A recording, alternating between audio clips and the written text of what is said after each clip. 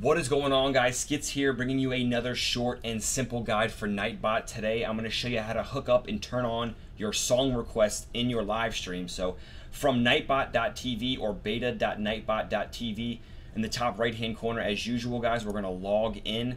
It's free. Log in with Twitch again, and then we're going to authorize it, the last step, to make sure it is indeed yourself. So it's Skits perfect.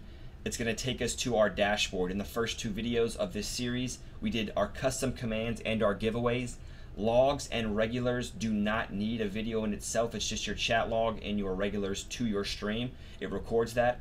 So today, we're going to do our song request. We're going to turn it on. So playlist, don't worry about that right now. We're going to do AutoDJ, what's our bread and butter. So right now, it's going to play a song that a current playlist is going to always play while song request is on, to make sure there's no downtime. So if nobody submits a song or puts a song request in your live stream, it's going to go through just a random playlist and keep the ball moving, or the ball rolling, excuse me, to keep everybody happy. So up top here on our song request tab, we have disable it. We can turn it off. We can clear the queue for all the songs. We can request a song from SoundCloud or YouTube directly from here and submit it, or we have our settings. So don't worry about that right now. So what we're going to do here, I'm going to show you right now. The artist is Monster Cat, which is just stock, and the user is playlist, which is stock.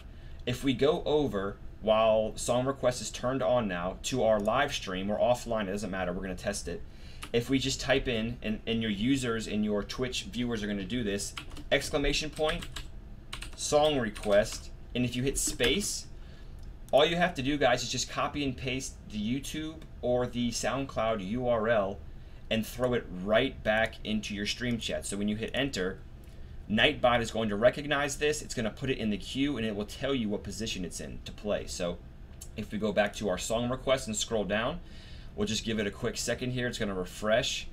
And then as you can see here, we will have, let's just skip the song here. It will have us right here under the first song queue, Revolution, the user that submitted it, how long it is, and we can have the actions here to delete it or move it up in the queue. So if we let this play, just the last song, and we hit skip, it's going to go to the first submitted song in NightBot. So there it is, guys. That is your song request through NightBot. You can disable it, clear it, request it in your settings.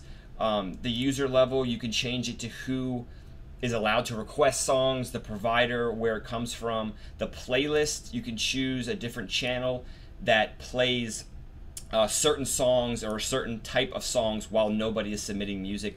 But that is the nuts and bolts of your song request and AutoDJ, guys. If you have any other questions, feel free to ask. Put them in the comments below. As always, like, share, subscribe. I will see you guys next time. Happy gaming. Love you guys. Peace.